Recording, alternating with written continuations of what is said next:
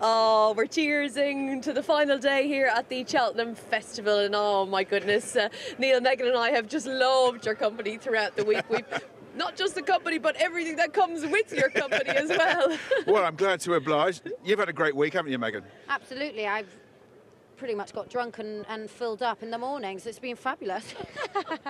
I'm getting back That a check. is as honest as I've ever heard Megan Nichols in my life. Yeah. Oh, it's been brilliant. But we started, kind of the week talking about local produce, but we're kind of going back old school with the Moet, aren't we? We are. We're heading off to Champagne here in the northeast of France. A great place to go and visit, by the way. Great to go and visit Moet and Chandon. But we're being very classic today. So we've got the Moet and Chandon Imperial, and we've got the Rosé. I know you love the Rosé, Moet and Chandon Rosé as well. Rosé is my favourite, I must say. Oh, I'm pleased to hear that, Megan. I'm really pleased to hear that. So we're being very classic, old champagne house, very traditional, and the biggest champagne house, in actual fact. So here we are. It's wonderful. These are dinky, aren't they? They are. Like, I mean, you can see all the selfies, can't you, with these little things? They have been red. These got introduced quite a few years ago, but at this particular bar, it's the Rosé, dinky size, 20 cl, and the white as well. They're very popular. It is so true. Everyone comes here to the Moet bar and has to take their selfie with their little Moet bottle,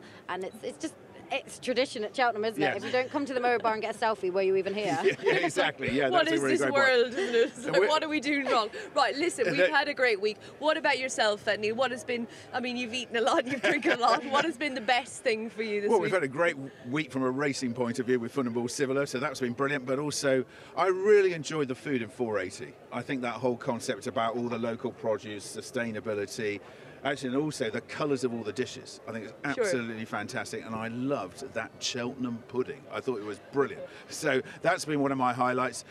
But also, I have to say, we've had a great time. It seems a long time ago, Megan, going to the Nye Timber stand as well. That was brilliant. I know, it does seem a long time ago, doesn't it? We were just saying, the sun's out, it's beautiful, we've got our champagne, just missing maybe a little bit of lobster or caviar or something, not fussy, but maybe a few requests for you for next year. I'm going to get, it's going to be a long list, that list. We're making a list. yeah. But that's been a real highlight for me. And I think also, it's been great to just have everybody back in here on course. Hospitality, it's been brilliant. And I think on a more serious note, to be fair, you have to have been the ultimate optimist, actually, if you're involved in hospitality over the last couple of years. To come back here and see it the way it is, all the fans, all the crowds back, it's just such a relief, I'm sure, to so many involved. Absolutely, Rachel, because a lot of people, the thing is, lots of people left hospitality. They had to get other jobs, and it's been great to see people coming back to work back in hospitality and work at Cheltenham. And it's been brilliant, 3,000 people a day working in this, and we've got beautiful weather, thankfully, for Cheltenham Gold Cup Day, because that's so important in terms of the whole experience, and people are going to do loads of selfies here. That's for sure, they definitely are. I must say they've looked after us very well. We have a very large collection of champagne that's been brought out for us. Not a bother on you. Yeah, not a bother. Well, Heidi's done a great job for us. She's brilliant. And to say as well, you've obviously got the bottles, you've got the magnums as well, which you can get around the course too. So magnums have got more popular in the restaurants and everything like that. So, and what's been your highlight of the week? What have you tasted or drink-wise or eaten-wise you'd really like? I think 480 was my favourite. Yeah. The food was absolutely gorgeous. It was about 10:15 and I was stuffing a brownie down me, and it couldn't have been better. And there was some gorgeous gin, cocktails and stuff up there as well. So for me personally, that was my highlight. Yeah, the Cotswold gin and what they were doing there, I think was fantastic. That bramble gin cocktail was delicious. That was absolutely fantastic. And Rachel, what about you? Well, the bramble. Yeah, you think that was a big plus here. No, it was lovely. But I really liked the whole local produce thing. Yeah. I must admit, and I think when you go to Ireland, all the best restaurants, it's all about the Irish beef, all of the products that they use, and I think that's kind of why Irish hospitality and the food is so good, because it is so local. Yeah. I agree with you in actual fact, and that's why it's been a big hit, definitely, and it's going to carry on a run on like that. So, and in terms of racing-wise, what's been your highlight? Do you know, Tiger Roll, actually, even though he didn't win, I just loved it, and I wasn't even here. I was at home, actually, watching it, but it was amazing, to see the two of them coming back. I don't know if we'll ever see that in horse racing again, and what a little legend. He's not like this big, strapping horse, is he? He's not like the most handsome horse you've ever seen. machine. Like, he's just got this tiny little gritty determination, and that wowed me actually, and his whole career, in fact. Yeah, I think that was I agree with you, Rachel. I thought that was an absolutely fantastic moment, and it worked perfectly, and the response from everybody was brilliant. You were at Cheltenham, the Cheltenham crowd really gave Tiger Roll such a great round of applause, and they really saluted him. It was brilliant. What about you, Megan? What's been your racing highlight? I think for me it has to be Honeysuckle, Rachel Blackmore. Yes. Incredible. Yeah. Again, atmosphere was ridiculous. It was just amazing.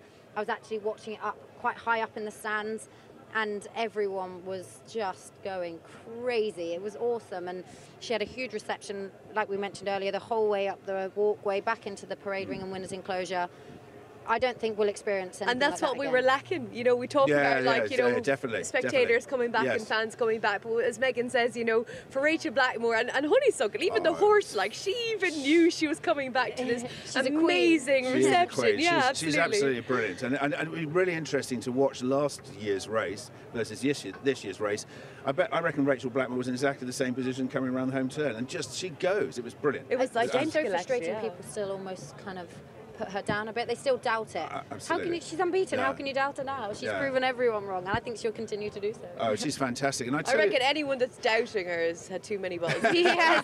We'll blame the Moe bar. Yeah, we will. And just going on to today, I think Hillcrest. I'm a massive Hillcrest fan. I phoned Henry Daly last September and I said, I'm doing my 10 to follow. I'm going to put Hillcrest in. And are we going to see a more spectacular... What did he say when you said that? He said, please do. Okay, he did. He nice. said, absolutely. Yeah, Henry's a great guy. I really like Henry Daly. Local. We're all about local this week. Absolutely. And very much so. But what a great guy. And he said, look, I think I can't measure this horse, as we well know.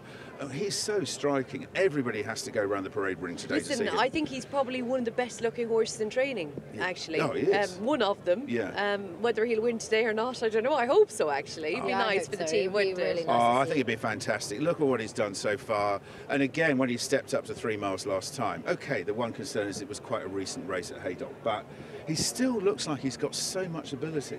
Yeah, so I think it'd be great. And I'd love to see Henry Daly get another Cheltenham Festival winner. And for the late Mr. Trevor Hemmings as well. I mean, I don't think he, you could sort of get any better than that. A Cheltenham Festival winner, he put so much into the racing. He's obviously had festival winners before, but I think that would be a pretty good way to finish the festival. I think it'd be a fantastic story. We could just talk all day. Yeah, I think we should have a cheers. Come on, let's have a cheers, everybody. It's been a great week. Come on, everybody. I've only joined you for the last everybody. couple of days, but it has been wonderful, really wonderful. Cheers, and have a great day. Gold Cup day here at Cheltenham.